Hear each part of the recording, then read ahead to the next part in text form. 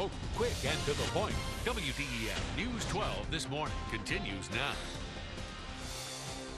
Hey, good morning. Welcome back. Well, if you were thinking of adopting a pet, but just maybe you haven't had time to look around, we got some great news for you. News 12's teamed up with McKamey Animal Center in an effort to help you find the perfect companion. We've got a very boisterous companion this morning. Got a set of lungs on this sweet baby down here. We want to welcome first Tricia Sebas and the new Executive Director, Jamie Lampman. Thank you for joining us this morning. It's good to be here. Well, we'll go ahead and get to our very noisy guest. Tricia, go ahead and tell us who your friend is. This is Brownie, and she is a terrier mix. She's a little over a year old, and she's really in love with the cameraman, so that's why she's barking a lot. And she's been at our center for almost a month now. And she's a really good girl and loves belly rubs. She is very sweet. I was going to make note of that.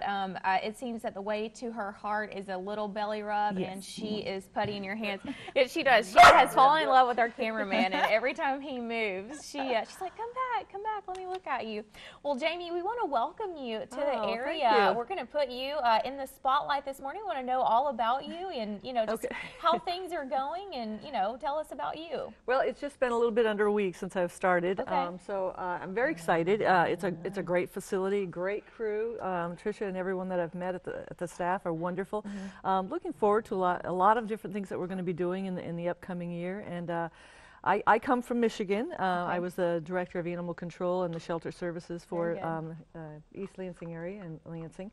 And anyway, it's just a great opportunity to be here. And there's so much going on that I don't know. I wouldn't know where to begin right now. Sure. We're going to be doing a lot. Well, just from working with the wonderful folks from McKamey, they've always got so much going on. So I know that you're going to stay very busy in the next coming weeks, I'm sure. And coming up, is it February 23rd?